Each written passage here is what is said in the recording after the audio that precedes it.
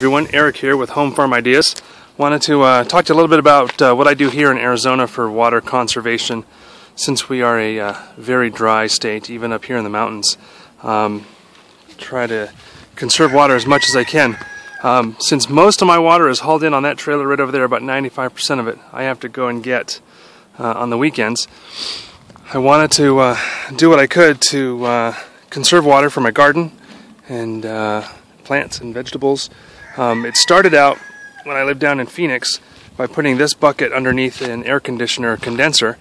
I actually had a yellow bucket like you see back there under the spout, if you will, and I would fill this bucket here.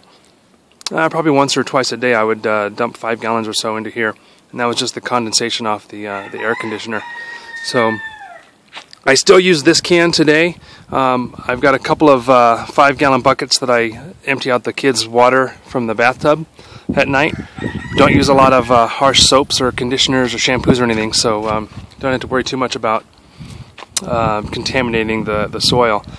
So I've since moved to this system right here, which is hooked into my guttering system.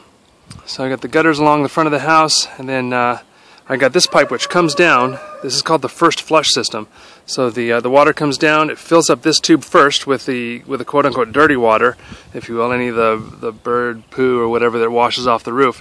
That'll fill this tube up, and once that's full, then the water will go and fill into the water tank. Got about 2,800 gallons there in the water tank, so I can refill my cistern or whatever. I've got a valve down here at the bottom, so I can hook a hose to it and take that out to the cistern.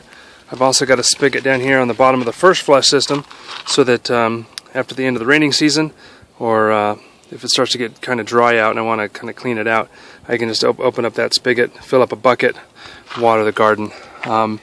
Since my system isn't exactly perfect, the guttering that I have up here is used. It's from my neighbor who took his guttering down and gave it to me. So I've got a couple of buckets along the roof line there that catch water that drips out of the imperfections in the guttering system, if you will. So that's pretty much my water conservation here in Arizona. One thing to note is that in some parts of the country, which is kind of silly, catching rainwater or harvesting rainwater is illegal. They kind of frown upon it, and I don't know why. It's out there. It's probably a money thing, but I won't get into too political on that.